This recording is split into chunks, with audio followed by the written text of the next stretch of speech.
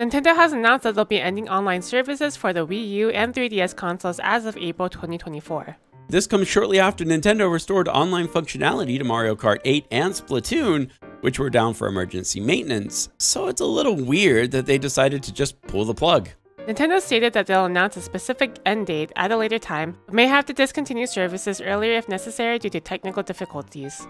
Anyway, welcome to NecroNews, the show where we cover the hottest gaming news from the last week.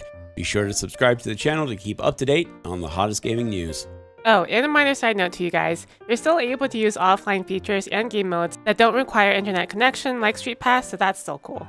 Man, did I pick a great time to buy a Wii U again, huh? In more Sony news, it's happened again. Sony, are you okay? That's two hacks in less than a month of each other. Sony Interactive Entertainment has recently revealed that they could have been hurt by what could be the largest data breach of 2023. Unfortunately, that also means their former employees were hurt too. The hack was carried out by an infamous Russian-linked cybercrime cartel known as KLOP, or TA-505, who claimed responsibility for exploiting a zero-day vulnerability in their Move It transfer software. The hackers accessed the personal information of thousands of former employees, 6,791 to be exact, which included their social security numbers. Of course, Sony assured that no related systems were compromised and that the vulnerability was quickly patched after discovery. They also stated that they will provide people affected by the breach with complimentary credit monitoring and identity restoration services. So that's something, I guess. In more Sony news, 2 years ago, a Knights of the Old Republic remake was announced and has been radio silence ever since. Which sucks, especially since you guys were cut from getting the Switch version of the DLC. Well, at least we have the Steam version. All hail Gaben. Anyway, keen-eyed Twitter user DataRacer117 has pointed out that the trailer for the remake has been made private, and all tweets by Bioware pertaining to the remake are suddenly missing.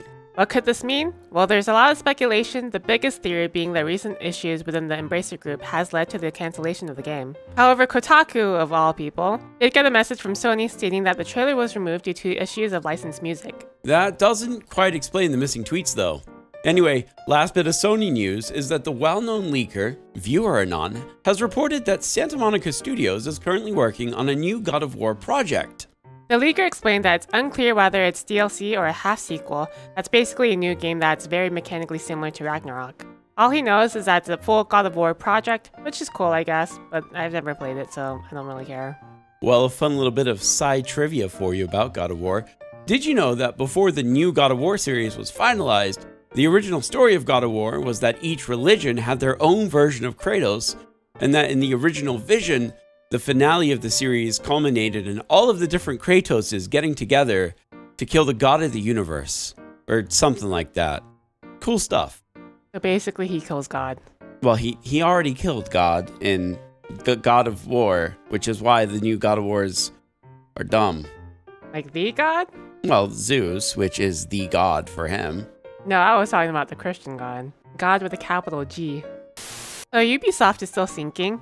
And this time, pretty badly. We'll start with the more serious news and then go on to the less serious ones.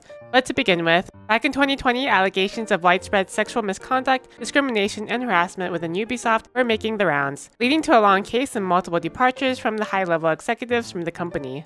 Two of which being former Chief Creative Officer Sergei Haskote and ex-VP of Editorial and Creative Services Tommy Francois, both of which were arrested along with 3 other executives early last week. The arrest follows complaints by La Solidarité Informatique Union and 2 victims from 2021. Also sorry French people if I massacred that. The plaintiff's lawyer stated that the case reveals systematic sexual violence. Ubisoft has no comment on it because they don't know what's been shared. But if it was just the people that sucked, they wouldn't be sinking so hard. No, unfortunately their game sucked too.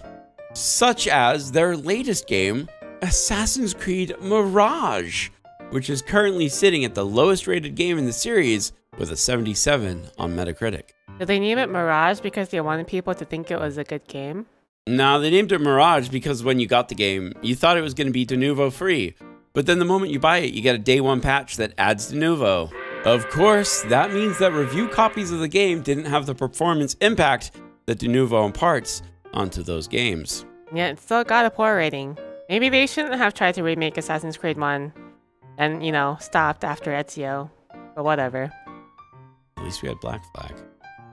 Bungie was in the headlines this week on Twitter for releasing this tweet. Yeah, any person of any Hispanic descent typically finds the usage of anything other than Latino or Latina to be offensive. So the comments were hilarious, to say the least. We're not here to talk about Twitter drama. There is plenty of other channels for that. We're here to talk about what happened 3 days later. Because Bungie is now being sued for retaliation and wrongful termination by a former HR manager. Ingrid Alm was hired by Bungie in May of 2022 as an HR manager. A few months in, she was instructed to investigate one James Smith. And when talking to Smith, he highlighted how he was the only black employee on the team of 50 people, and he felt like he was being racially targeted by a supervisor. When Alm brought this up to her own supervisor, recommending Smith's supervisor undertake diversity training, she was allegedly met with hostility and denial. The supervisor defended Smith's super by saying they'd been there for a long time and were highly regarded. Because that hasn't been said about anyone who hasn't done anything wrong ever. So of course the recommendation was denied, and after some time, Bungie then allegedly recommended firing Smith. And when Alm disagreed with the firing, considering it an act of racial bias, she approached Bungie's Director of Equity and Inclusion, Dr. Courtney Benjamin, in September. Dr. Benjamin felt that firing Smith was too risky considering the evidence, and recommended giving a written warning instead. This made Alm's supervisor extremely angry, landing Alm a write-up via email and a recommendation to look for an off-ramp. You know, like suggesting a person quits. Strongly. Which they further attempted to coerce by removing access to our Bungie email. Though not to be deterred, she continued her job as usual to the best of her abilities. Unfortunately, at the end of September, she received an email stating that her resignation had been accepted, despite never having signed one.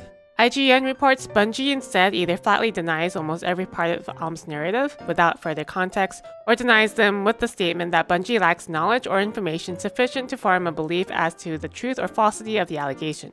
So guys, what are your thoughts on this matter? My take, I hate stuff like this. She was doing her job the way she was told to do it, to the best of her abilities, and has been fired for it. So I hope she wins the lawsuit. I agree, but that's just our opinions. Let us know what you guys think about this story in the comments down below. If there was a zodiac calendar for the 2020s, 2023 would be the year of the layoff. Naughty Dog, Epic Games, Telltale Games, and Bioware have all lost employees over the past week. Let's dive right into it. Naughty Dog, the devs behind The Last of Us Part 2, The Last of Us Part 1 Remastered, and the rumored Last of Us Part 2 Remaster, announced that they are laying off 25 members of their staff. This was surprising because the HBO adaptation was so good, but this may be the result of their multiplayer spin-off suffering and development hell as well. Those that were laid off weren't giving any severance, and all employees are also being pressured to keep quiet. Telltale Games has confirmed to Jeff Keighley that they have let go of some of their workforce. Details are currently limited in the story since we don't know how many were laid off. Jonah Huang, thank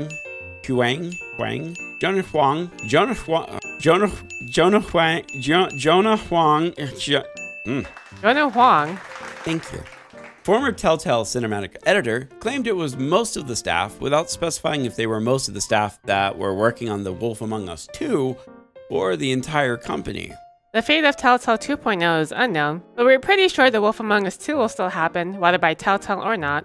As last week, the author of Fables, the comic that The Wolf Among Us is based off of, publicly announced that the entire IP has been put into the public domain. Next is Bioware, and this one's a doozy in terms of tenure and complications. Bioware terminated 50 employees without cause this past August and is now being sued by 7 of those employees for insultingly low severance amounts. As Bioware is based in Edmonton, Canada, the company is subject to the rulings of the Provincial Alberta Court, which has precedent rulings of 1 month of severance per year of service to a company, full benefits included. It may be a while before this case goes in any direction, but we're keeping an eye on it.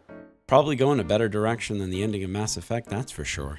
Anyway, the final round of layoffs come from Epic Games, as 830 people got laid off from the company last week. This follows the massive financial hit Epic received from the FTC pertaining to the Fortnite Stark Patterns court case, the total damage being over $500 million.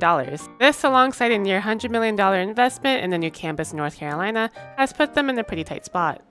I thought the Epic Store was supposed to bring in the money, huh, Tim? Whatever happened to that? Why did it take you a month to add a shopping cart to your store? Anyway, related to this financial turmoil, Epic has announced that it will now start charging non-game developers for using the Unreal Engine. This means film and animation studios no longer get free rides, and it's a subscription-based model. Good job, Epic. Well, better than Unity. Cyberpunk Phantom Liberty released last week, and with it came a whole bunch of optimizations to the game with a 2.0 patch, which we did previously cover, and an amazing story. Please buy it if you haven't already. In fact, the DLC was so successful that it sold over 3 million copies during its first week, which is pretty significant for a game that got blasted during its release. The game's newfound surge in popularity is likely due to edge runners and the hard work of the team at CDPR for making the game better with each update. CDPR has also gone on record to state that they are done with Cyberpunk 2077 and are happy with what they've done with the game, but they do plan on releasing a complete edition of the game at some point in the future. For the meantime, however, they'll be working on Project Orion, which will be the next game in the Cyberpunk franchise. Also, due to the success that Cyberpunk 2077 has seen, CDPR has confirmed that they will be doing more transmedia productions for the series, including a live-action project. The project will be set in the world of Cyberpunk and will be handled by indie global media company Anonymous Content. Is it a movie, a show, music video? No one knows yet, but we do know that CDPR will be working closely with Anonymous Content to ensure that the product is up to par, which is better than what they could say happened to The Witcher. We got one more thing for you guys. On the 30th, 3D Realms did a showcase for a bunch of the upcoming shooters, and honestly, there are a lot of good ones. Instead of reading off and describing each one of them for you, we're just going to show you a bit from each of the announcement trailers and have the name next to them. Think of this as a Buried Alive banger because we don't have time to do one this week. Drive hard. Drive Mustang.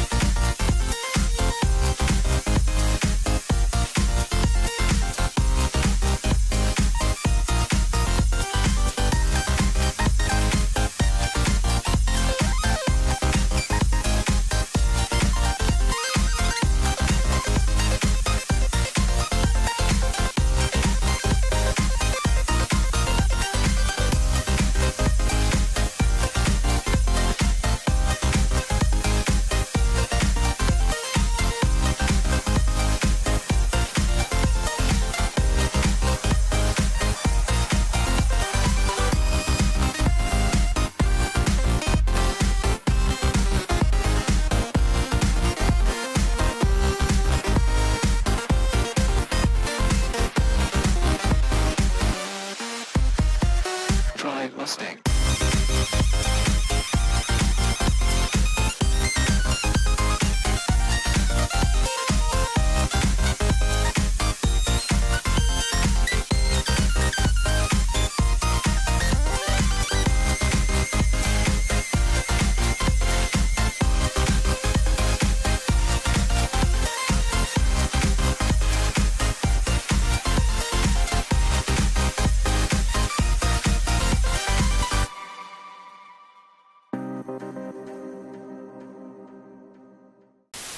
Here are the games coming out this week. There's not a whole lot, though the Lords of the